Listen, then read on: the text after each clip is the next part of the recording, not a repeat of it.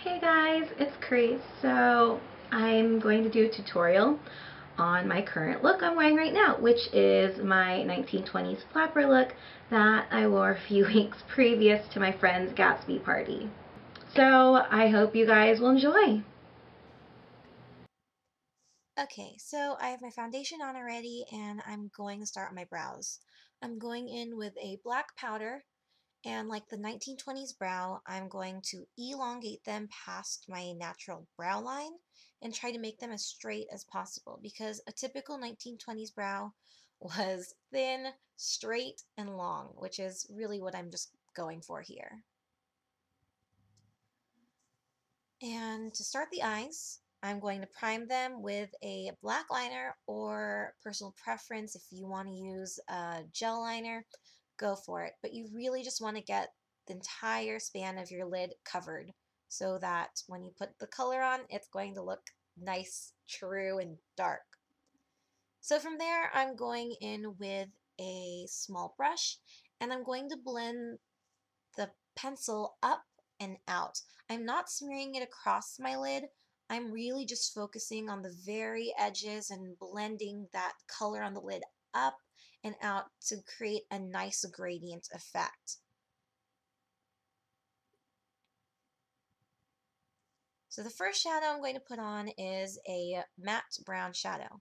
I'm going in with a clean brush and I'm patting that onto the blended edge of the liner, just so that I can already start smoking out the eye, yet keeping the very lid intact and dark and still slightly damp so it'll catch the black shadow. And we're just going to blend that edge out really nicely so it'll create a really fine smoky eye. Now we're going into the black. With the black, you really want to focus onto the lash line and inner corner. The thing with the 1920 shape is that it's very much like a teardrop. You're going to focus inner eye, like the inner corner, and blend it out towards the outer corner because you're going for a very damsel in distress, oh, woe is me kind of look for your eyes, almost sad like. So you're going to focus onto the lash line and blend it up and out. Same with the inner corner. You're going to blend it outwards and upwards so that it creates a very fine smoky eye, yet you can still see the shape and detail of the teardrop kind of shape to it. As you can see now, you can see the teardrop shape starting to take form. I just need to focus more on that. But it looks good to me.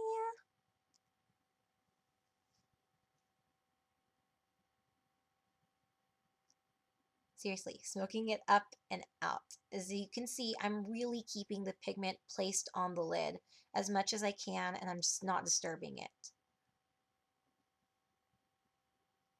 So now I'm taking a slightly larger brush and I mix the brown and the black, and I'm really going over that area where it's blended, just so it creates a very fine blend and that I have a transition color to the next step I'm doing, which you'll see after this.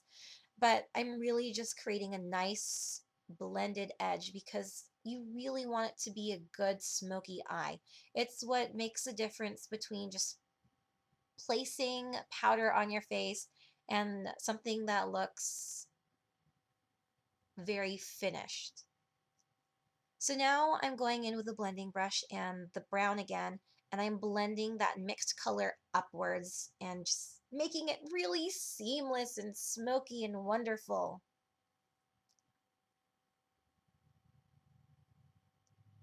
After that, I'm going with a fluffy brush and a taupe color. So this taupe color is basically a color close to your skin tone, just one or two shades darker, and you're going to blend out that brown so it'll really just make it look wonderfully sooty and purposeful and wonderful and all that good stuff. Except watch out with the taupe because sometimes you can have fallout like me, and I have to go back into the black and just really fix that and make it darker and more wonderfully sultry and everything. So from there, you're just gonna really blend it. You can go back into the black, you can go back into the brown, you can blend it, just make it look seamless. I really just want to stress that. And besides that, you also really want to get that teardrop shape down. Like blend it how you may, but just keep going in. Starting off light, you don't want to go too heavy because it's harder to fix. And just work it darker and blend it. Blend it wonderfully. You have to practice, but blending. Oh man. I need a script for this, huh? I'm really bad at voiceover work. Okay, well, from there, we are going to the bottom lash line. So we're starting off with a black pencil again, priming, prepping, making everything darker. And we're gonna go from outer corner to right in the middle where your pupil is. Then I'm also relining my lash line so that my lash line is very well blended to the shadow on top. Now I'm going to set the bottom liner with my matte black shadow again so that you don't end up with raccoon eyes and teary streaks and all that stuff you don't want. You want smoky eyes, not raccoon eyes. There's a big difference. So blending that out to the midpoint again, just so you don't close off your eye. So from there, I'm going in with the matte brown and I'm going to blend out the black and I'm going to take that brown and pull it towards the inner corner. Thus, I'm closing the eye, but not in a way that it's going to make my eye completely small and hooded and hidden, but in a way that it adds dimension.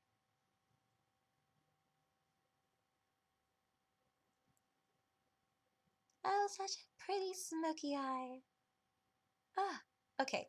Well, from there, I'm going into the taupe color. Same brush, doesn't matter. And I'm going to blend out that brown, just so that it has a wonderful transition, no edge, and everything looks nice and clean and wonderful. Now I'm cleaning up underneath my eye with a vanilla color, then using that same vanilla color under my eyebrow to create a highlight and also to blend the edges more on the outer side so that I really do have that tear shape look.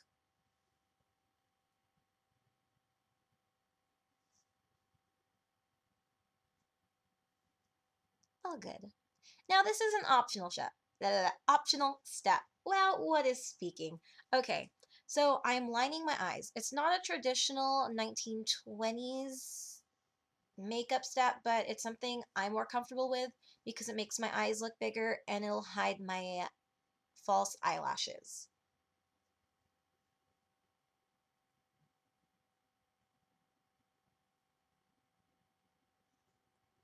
Looks good. So now we're gonna do mascara. Mascara is something you just have to do because otherwise your lashes and your features will get lost and it's just not gonna look complete. So use mascara. Yep. Now I have my false lashes put on and now I'm gonna focus on my lips. For the lips, you're really going to arch those cupid bows that you have, which are those two little arches on your lip.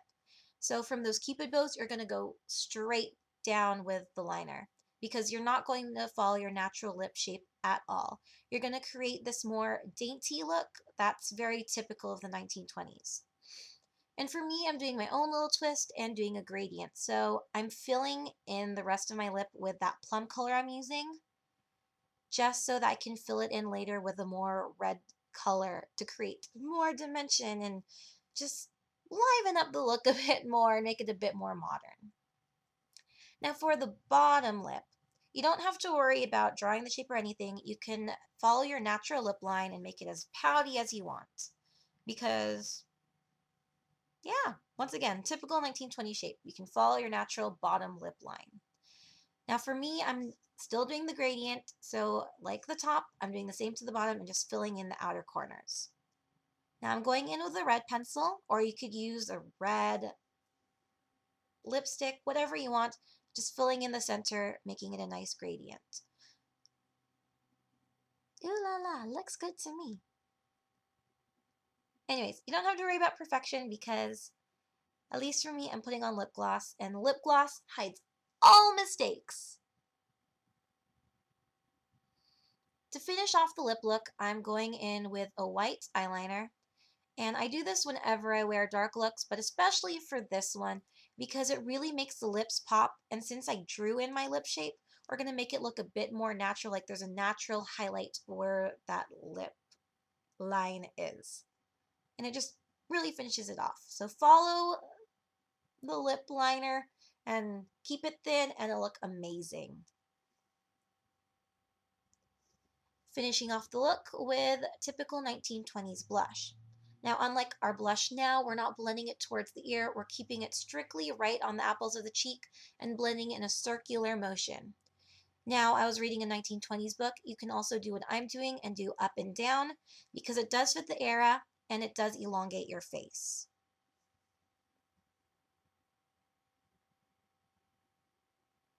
Ooh, pretty blush, pretty blush, pretty blush.